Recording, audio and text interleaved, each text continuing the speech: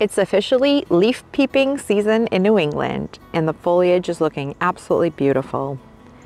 I'm so lucky to have this view in my backyard. So I thought it'd be the perfect opportunity to do the October garden tour. So let's go ahead and take a look at how the garden still looks right now in the third week of October.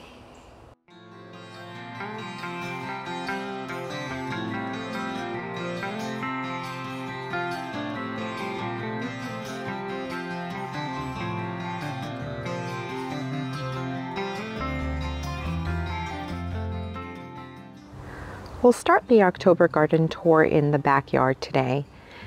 And this bed is still looking really beautiful with this Japanese maple. While most of the perennials are just about past their prime, some of the shrubs in this bed are still looking really nice. This My Monet Purple Effect, I absolutely love this Weigela. This is a dwarf Weigela and it's new to me. This is only its second year in my garden. And it has the most beautiful variegated foliage and hasn't dropped its leaves yet. So it's still looking beautiful in October. I had a sunflower, that's that stalk you see here, that I had sowed as an experiment in the first week of August. And it was just getting ready to bloom and a deer came by and ate it.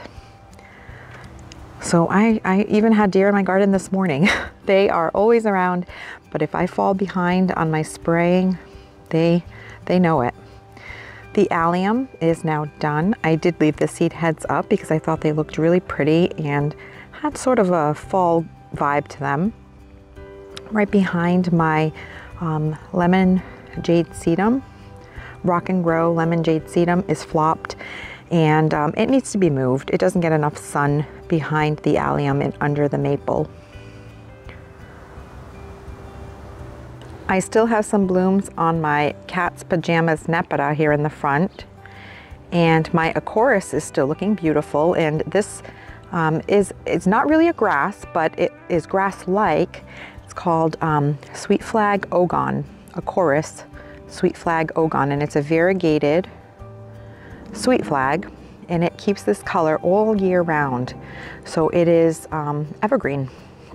It does get a little bit duller, like more like a pale yellow through the winter months, but then it gets really bright during the spring, summer, and fall. But it certainly thrives in cooler weather because in the spring and in the fall is when it puts on most of its growth. And right behind I have some wee white hydrangeas, and those really struggled this year. Between the really hot weather that pretty much crisped them up as soon as the blooms appeared, then I cut them back, and then we got a bunch of rain so far this fall. Between the drought all summer and the consistent rain so far this fall, it's been an all or nothing growing season, and they just didn't do well. So hopefully these wee white hydrangeas do better next year. I cut back my Munstead lavender probably sometime in August, and it has flushed back out. Maybe sooner than that, maybe mid to late July. And it sent up some more blooms. That one might be the one that gets the most sun because the other two did flush out with new foliage, but they don't have any blooms. Here's a beautiful perennial that I think everyone should have in their garden. It's Scabiosa, or pincushion flower, and this one is called Butterfly Blue. It is such a beautiful, delicate, light lavender flower, and it blooms non-stop from spring through your first frost. This plant has not stopped blooming, and this is what it looks like when the bloom is spent. And these are the new buds that are getting ready to open up. So there's still a few blooms on here and more to come, unless we get a frost, any day now, which is possible. We're due to get our first frost towards the end of October. But this is one that you should definitely think about having in your garden if you want a really long blooming perennial. My Stokes aster has sent out a couple of sporadic blooms, and it's always such a nice surprise when you're going through your garden beds and you see a bloom that you know should have been done a long time ago, but they always put out these last couple of surprises, and it's so fun. My Apricot Delight, Tutti Frutti Apricot Delight Yarrow still has some blooms on them. They're a little faded now, so they're looking like this light peachy color, but still it lasted throughout the summer and into the fall. Of course, they do take a break. After they have their first initial flush, if you cut them back, they will occasionally send up these secondary blooms. But it's good to know that there is that possibility that they will bloom again. And here is another one of the pincushion flower. And leaves, because it's fall. There is some more of the Tutti Frutti Apricot Delight Yarrow in bloom. And these Queen Lime Red zinnias are still going. I mean, the shrub has definitely seen better days. It's starting to get spotted and tired. But at least there is still some color to look at.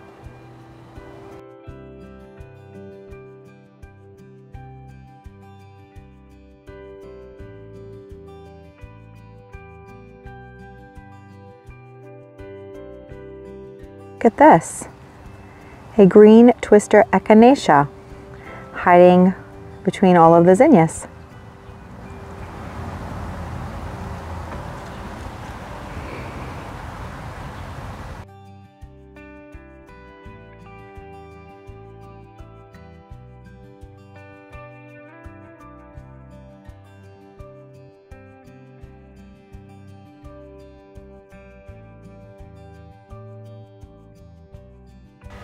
Even my fig tree that is about 3 years old and has never given me figs has really pretty fall color.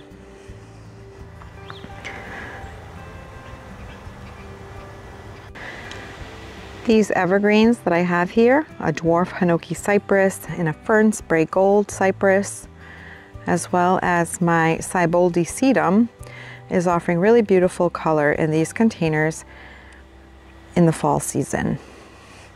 Evergreens are invaluable in a garden because when everything else is done blooming, they're still giving you so much interest.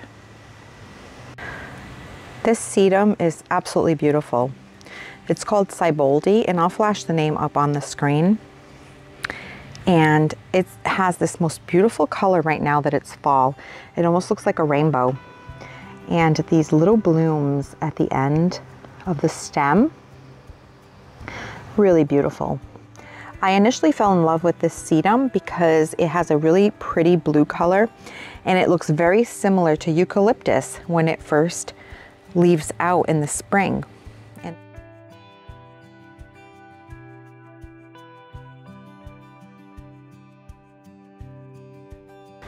I still have some beautiful cosmos blooming in my containers on my back patio. This variety is called Little Princess, and it still has a bunch of buds.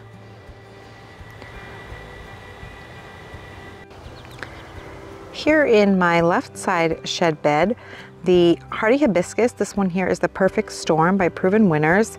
The foliage is dark, so it transitions so well into fall. And in the back there, I have my Quickfire hydrangea. And there's also some anemones that are in bloom.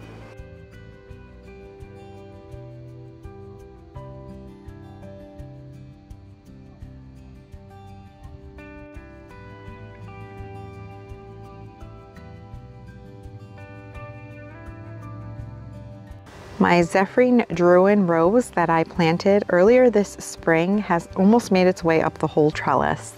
I have been training it. I read up on how to train your climbing roses, and you're supposed to go in a kind of crossway pattern, or like, you know, side to side. So I've been working on that, and I guess you have to catch them when the canes are still pliable so that you can bend them and they won't break.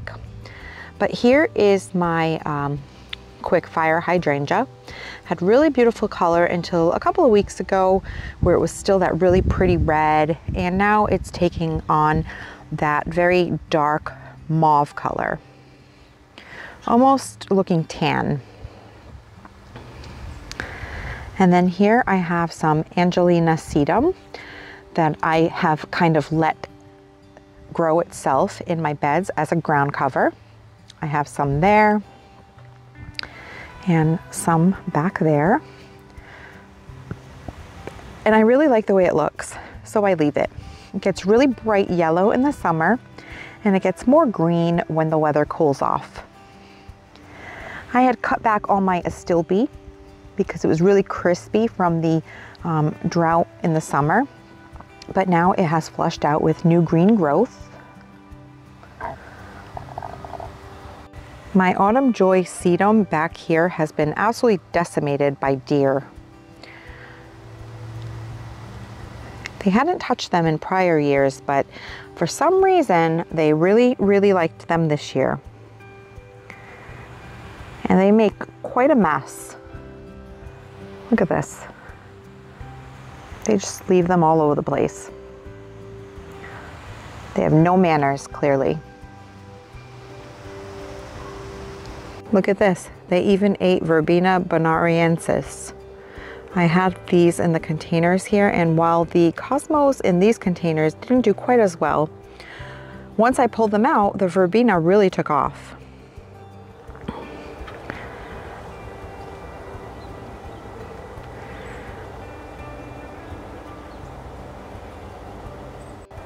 My mandevilla is still blooming,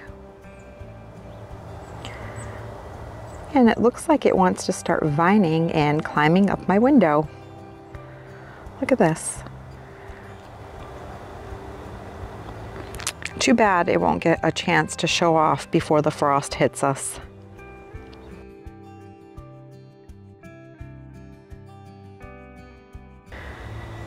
Here's some more verbena.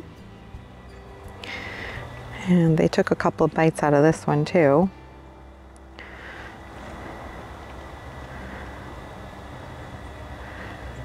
But look at these little lime hydrangeas. Is that color not gorgeous? I love these so much. This first shrub here has taken quite a beating from all of the rain we've gotten in the last few weeks, but the other two are still looking really beautiful. This Helen von Stein lamb's ear has quickly become a new favorite perennial of mine. It doesn't bloom, and it just looks gorgeous. Look at the contrast of the blue foliage with these hydrangeas. Now I will have to move these because like I expected when I planted them, the little limes would very quickly fill out this border, but I do have a plan for them. And next spring, they will be going to a new spot in the garden.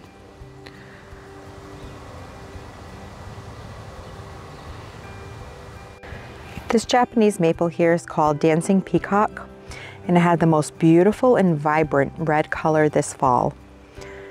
It shined brighter than all my other maples in the garden.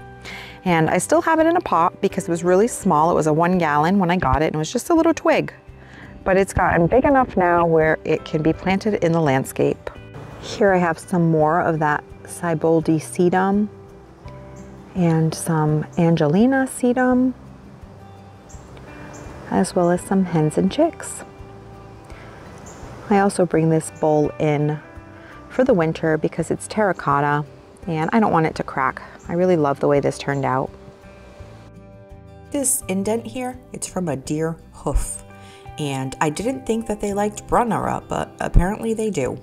This is my newer shade garden area in the Japanese maple garden that we're working on, and they decimated my guacamole hosta, which I know they do go for hosta, but I didn't expect them to go for the Brunera. I had a grouping of 3 here, and one of them died off actually. And so now I'm going to have to see if these other 2 recover and make it through the winter. I'll take a little bit from Peter to pay Paul, and I'll just divide a little piece off of each and replace the one that didn't make it.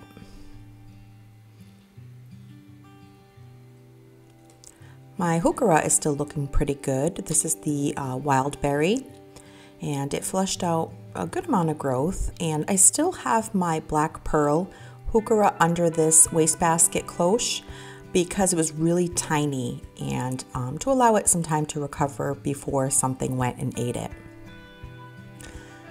But this area is still a work in progress. We've decided to wait until next spring to gather some more flagstone and cobblestone to finish this outline, and then we can start working on making the stonework more permanent. I kept these chairs here even though the sun isn't as hot, but initially I placed them to protect the hosta underneath, but I also have a little honey hydrangea in the middle, and I feel like having that obstacle there is helping the deer stay away from this area. The Autumn Brilliance fern that I divided when I started working on this garden area, so earlier this summer, is putting on a lot of new growth and has such beautiful autumn color with these orange yellow leaves that start turning color. And now from one 1 gallon container, I have 2.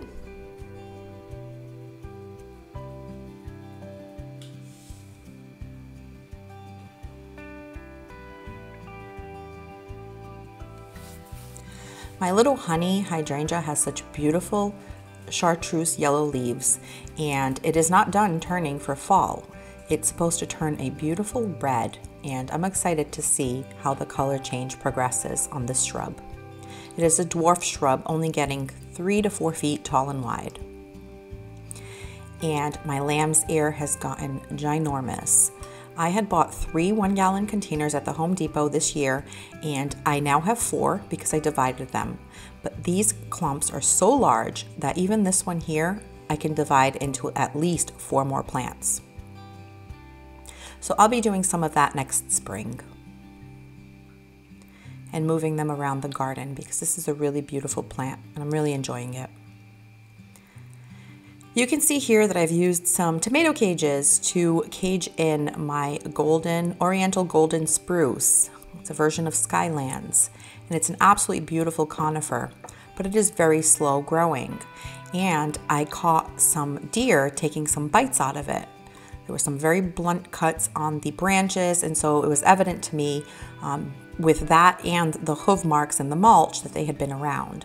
So I put this makeshift cage around it, and I will be adding some chicken wire to further protect the tree over the winter. Here I have a Pikachu hydrangea, and it's a really beautiful panicle hydrangea. I had picked this up on clearance at Walmart about 3 to 4 years ago now. I bought 2 of them, and I believe, if I'm not mistaken, they were about $3.75 a piece, which was a real great deal. And I'm just loving the way that it has such pretty fall color. I only have 1 shrub left because the other one did die this summer when the lawn care company got too close when they were treating our lawn. The dahlias have finally picked up. They had a slow start to the season with the drought we had, lack of rain, really hot weather, but now that it's cooled off and we've gotten some rain, they're really picking up and looking very beautiful. Here's my purple glam berry bush, beauty bush. It's by Proven Winners, and it's absolutely gorgeous. It puts on these little clusters of very dainty pinkish white flowers. It has this beautiful dark foliage, but the real attraction is now in the fall when it puts on all these beautiful pinkish purple berries. As we come around the corner to the front of the house, my cat's pajamas nepeta up here is also still putting out some blooms. And I've placed that ground cover shrub, it's a Golden Pacific juniper, to plant in this general area so that I can repeat the pattern of gold as we go down the foundation side of the house. This area is still a work in progress. The border needs to be widened, the evergreens need to grow some. These lilies are going to get moved. They are the Casablanca white lilies, and I'm going to place them in the front beds this fall, maybe this weekend. But the thing that I was hoping would have been doing better by now are my marigolds, the Kilimanjaro white marigolds that I started from seed a bit late. While the marigolds do have lots of buds on them, we are also approaching our last frost date. So I don't know that they'll have enough time to open up before we get a frost. So next year, instead of starting these in mid-June, I would start them somewhere in the 1st to 2nd week of May. And I have some salvia that is still having some color. And of course, this beautiful candy corn spirea. The fashionably early phlox that we planted a couple of months ago is still putting out some sporadic blooms. And I have a mullein or vivascum that has sent out a new bloom stalk.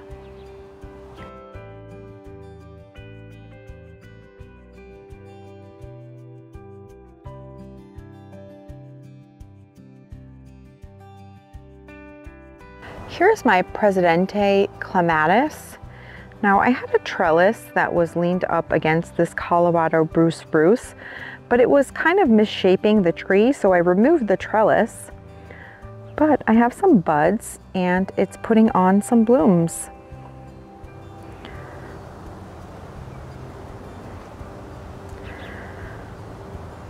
I think it's going to look really pretty climbing up this tree.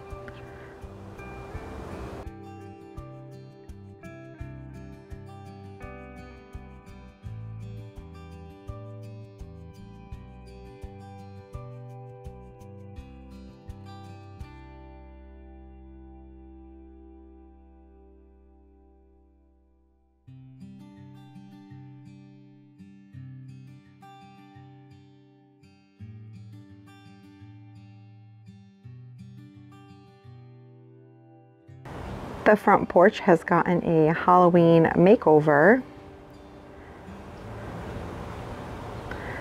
And my purple fountain grasses are still looking great.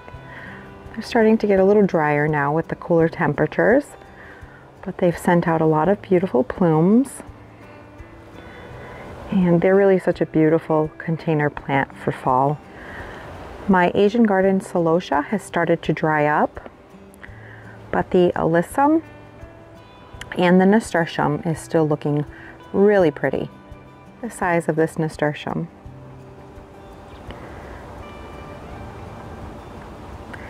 It's absolutely thriving in this cooler weather.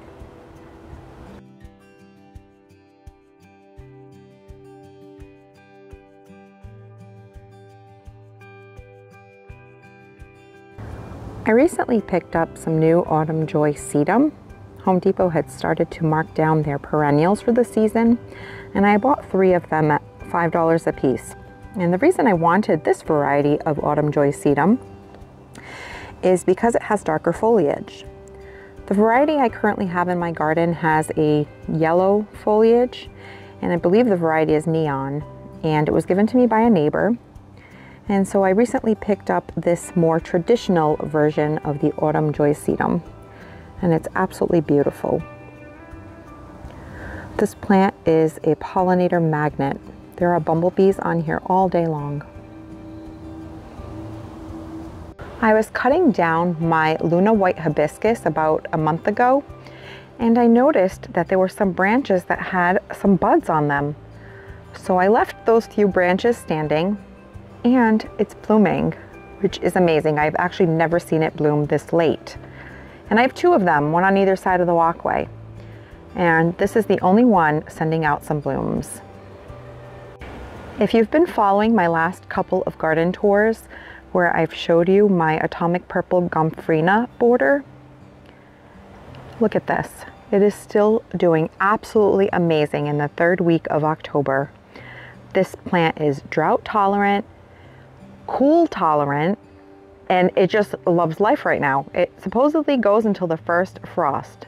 So we are about a week or 2 away from that, but we never know with the weather, right? So we will see how things go.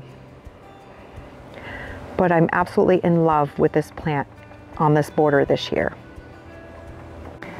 I have some apricot straw flowers kind of mixed in here.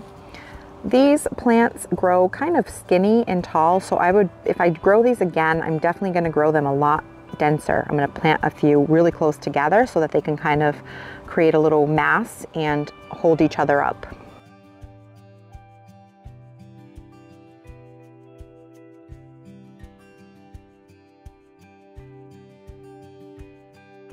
My knockout roses are still looking really beautiful. They have lots of blooms and lots of buds. And they will go until your first frost. Really good, easy rose to have in any garden.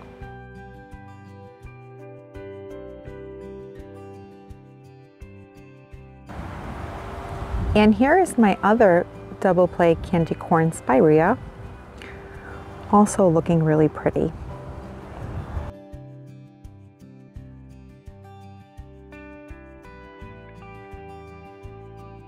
And in this bed here, we still have some ageratum that keeps blooming and a couple of sporadic foxglove.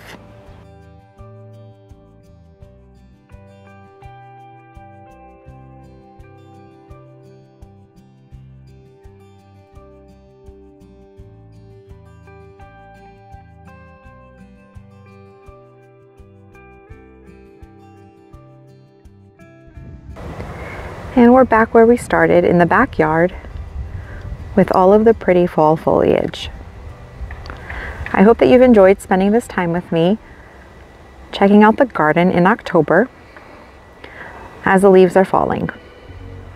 And I'm going to end this video with showing you a little bit of Halloween fun, courtesy of my youngest son. As always, thank you for hanging out, and I'll catch you in the next one.